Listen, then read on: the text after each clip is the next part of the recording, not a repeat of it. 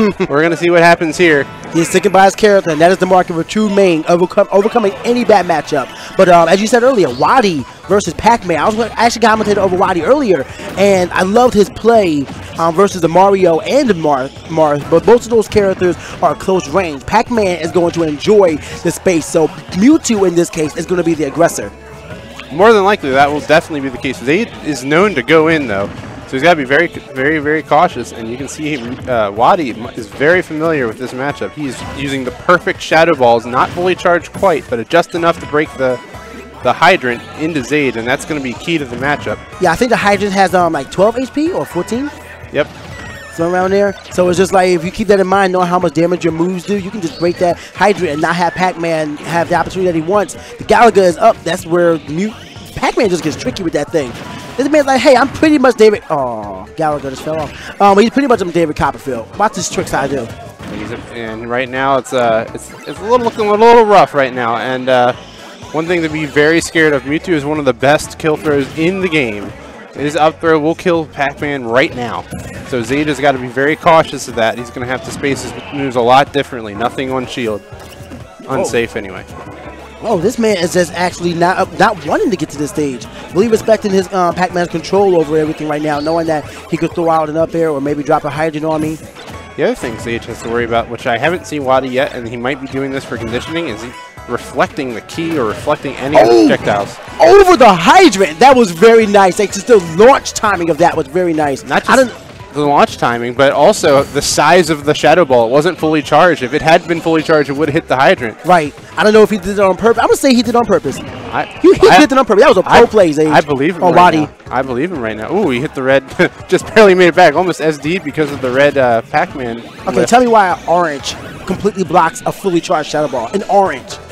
I understand Vitamin D is good, but come on. I can't. I wish I could tell you. If I could, I'd be in this round of the tournament. Using the Nair to snuff out the potential Hydrant falling down was a good idea, but unfortunately got caught by the Hydrant being launched into him right back here. Ooh, and there was an example of using the reflector. He actually used it on the Hydrant. That was the last thing I expected him to do. That apple will kill. Wadi's got to look out for that. I actually do love the fact that Wadi is being really respectful of the projectiles as well. Like, he's not allowing them to dictate his own gameplay, but when they're around, he's just like, okay, let me assume this projectile is going to be thrown out here, and I'm going to reflect it when I can. Yep. And Zage is starting to adapt to that. Yep, there's the apple KO. He went 4 times for the apple there. I liked what Zage went for there. He threw the apple hoping it would break the Hydrant. That way, while that one flying in the air, he had the Shadow Ball going on the ground, providing 2 of really strong projectiles that had the potential to KO. Double coverage. Well executed by Zage, and we'll see what he can do here. It's actually an even game. Despite a game that feels like it's been dominated by Wadi, Zage has slipped in the lead here. Oh, until that Hydrant came out. All right, so that's out there just to force him down with more. Things looking really close here. 2:30 on the clock. I thought he was going to try and give that grab in the back throw. The disrespect. Oh, just wait. If the opportunity presents itself. Uh-oh. Opportunity here for Zage. Couldn't quite get the setup he was looking for. Here we go. The Galaga tricks. Every Pacman loves doing. I wonder how much a Pacman main practice those moves. All right, so let me go right here. Get this air dodge. Drop it real quick. And I like how Zage has changed the way he's approaching the matchup. He's not letting Wadi control the matchup. He says, okay, I know what you're going to do. I know how you're going to attack the Hydrant and reflect my projectiles. I'm going to react to those things and expect you to do it. And that's really what's changed the matchup. Oh my, the apple that's unfortunate. Probably would have done the job, but the balloon gets in the way. Pacman has to be really careful here. Even with the weight buff, he is still one of the lightest characters in the game. Do not get caught by anything risky or you're gone. The Hydrant's right in front of him. Back up. Mewtwo is, yes. Pacman's quite heavy. Which is, oddly odd. That Hydrant. Uh-oh. Oh, that was close. If he had done up smash off of that side B, that might have been it. But Zage did air dodge. It would have worked. But a minute 30 left on the clock. Not saying it's going to run the time, but the fact that it's gotten this far. Yeah, I don't think it's going to go time either. Oh man, he would love to reflect that key because that's game over. Pacman has no chance to reflect that key. If he reflects it, he can't react in time. That was safe. Throw the key while he's on the platform. I like definitely. Oh, I'm nervous. I don't yeah, know it's a scary situation here. 1 minute on the clock, and it's just anybody's game at this point. Shoutouts to both these players for keeping under cool and not changing up the gameplay to be more aggressive. A fully charged Shadow Ball might kill Sage. Oh, Sage. Up throw. Okay. What? No, up throw is not a KO yet. It might now, but depends on the rage. Okay. If Mewtwo gets a few more percent, it might kill. Uh-oh, this could be bad. Wow! Oh, he it! Wow! 7 seconds to go. Was just barely over it. And now Zage going to start thinking about the clock here. Apple's going to get the job done. That's for all of that tension, just an apple. That's how he killed him both stocks. Yeah, I know, but it's just like just tossed it. Yeah, you just because the apple has you have so much control of the apple, unlike the other projectiles. You can throw it diagonally, and Zage knows his projectiles very well. He knows exact percents on kills. He'll always charge the apple because it's the easiest to hit with. I feel like his parents told him an apple a day keeps the cat away, so just throw it as much as you can. All right, here we go, charging up again. What did he charge? I think he charged up to the line. Either the line. Oh, never mind, the Galaga. I just didn't see it activate. All right, not respecting it at all. Pretty much resetting it. And one thing I'm really surprised about here, Wadi. He used to be known as Wadi Rob, like I mentioned. He played Rob in Brawl. He also played Rob in this game. I'm surprised he didn't switch to Rob. This is one of Zage's least favorite matchups is Rob versus Pacman, and it's a very good matchup in general. So I'm not sure why he wouldn't think about it, but I guess he didn't feel like he lost by enough where it would matter. So. All right, we're finally getting in throwing the Galaga in, but you're right. I can understand how Rob would be able to deal with him, but maybe he just likes Mewtwo more. It could be a comfort pick. Absolutely, and he went back to the same stage too, so that's like salty run back territory. I was gonna say that's nice in Saltsville, and he run back on the same stage. You just add salt to the name. Saltville, Final Salt, Saltsville. It's all good. And like you said, Mewtwo did get a very slight weight buff. It does matter, believe me, it does matter, but it doesn't matter that much. So this is going to be advantage Pacman if it goes in the high percents, because Pacman is very heavy. And like you said, he can build up to that rage level where the apple is his best KO move. And if he gets in that position, he's got the advantage, because that's going to be a hard move for Mewtwo to reflect.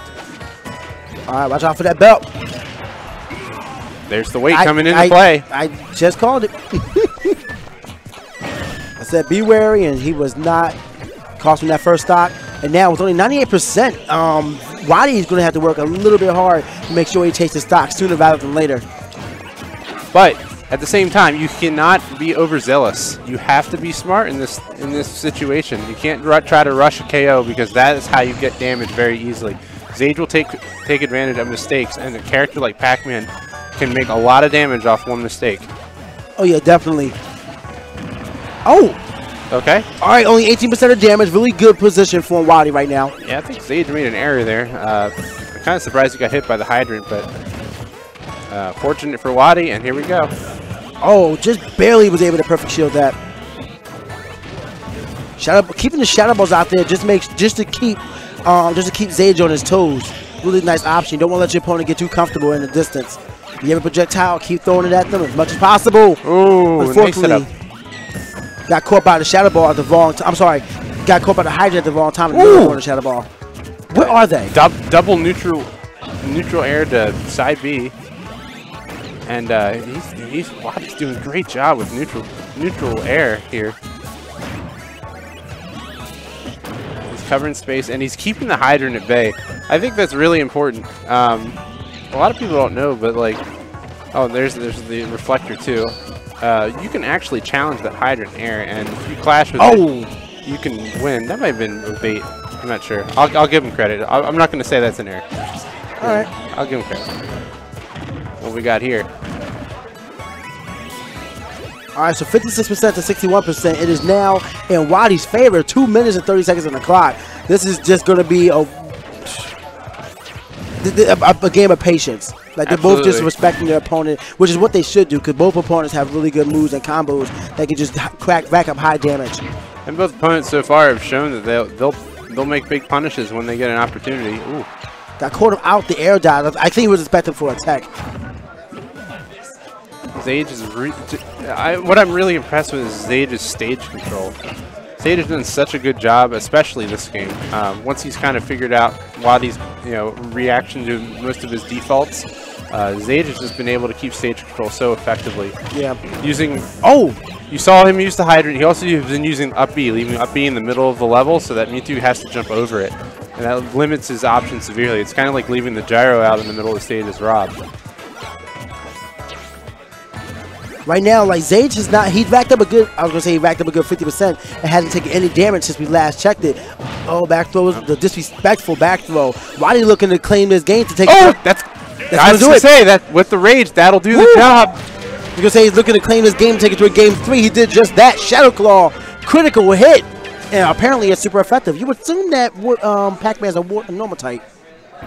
I would think so. He couldn't be weak to Shadow Ball, though Shadow Ball is a ghost move, or Shadow Claw is a ghost move, so it would be ineffective. Right, which is like, you would think that would not even work. Well, proof that Pacman is not a normal type. He is something else other than normal. We'll figure out what that is here in Game 3. It probably be determined by the bands he's wearing. Right now he's a water type due to the blue bands. Yeah, he's like Arceus. He has to use plates. Yo, true.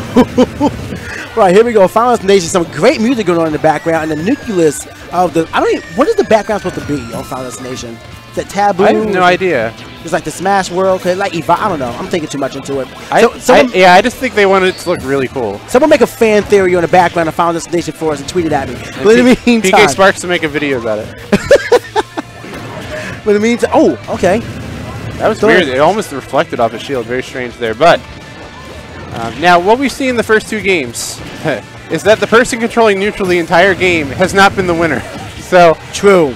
Wadi had it the first game. He lost. Zage had it the second game. He lost. So don't let the first stop be an indication of anything here, especially at FD and these 2 characters' matchups. I want to see more combos from Wadi following up Mewtwo's fair. Well, the problem with that is, especially at the percents they're at now, is that Mewtwo really doesn't have any follow-ups on Pacman at this percent with the level of rage.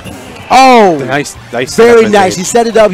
Say reflect this. I dare you. He reflected it. Caught him with the key. Got him with the second key. Trying to go for a third key. Calm down. I understand. Like shame on you, shame on me. Monkey tactics. But come on.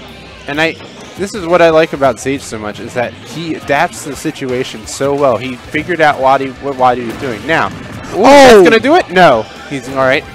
Almost. You never see Wadi go off stage and try to get any like the aerial attacks with Mewtwo. He has great options. He has the Dare, he has a Shadow Claw, but every time Zage has been off stage, he's charging up a Shadow Ball, which isn't a bad option.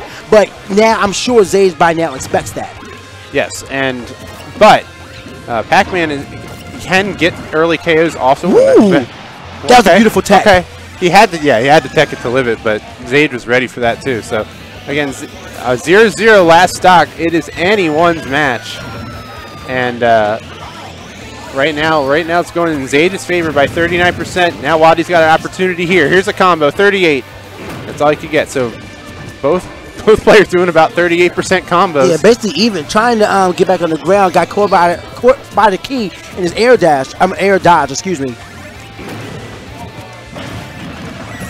Whoa! I had no idea it charges with the item that he's charging up. Clashes. I'm saying I'm not an English guys. I apologize. But I had no idea projectile will clash with the item that Pacman is charging. I just noticed that now. Look at that. Learning something new every day. We always learn something new here. I think he tried to side B the hydrant. Was too slow on it. I don't disagree with him charging Shadow Ball on stage and just waiting. If he misses off stage, he's so floaty, Pacman could react to it. And Shadow Ball definitely kills early. Like, it kills super early. It does 26 damage. It's strong. Why not? Especially when you're in rage like he is now. That's going to kill real early. Yeah, definitely want to be careful. As a matter of fact, both of them being really even percent. Oh, there it was. And you see, it got to be a little bit of a nervous situation. Was he able to reflect? Oh, that's it! That's going to be it. Really close game. Zage with the flan pudding, whatever it is. The bell. I thought it was pudding also, but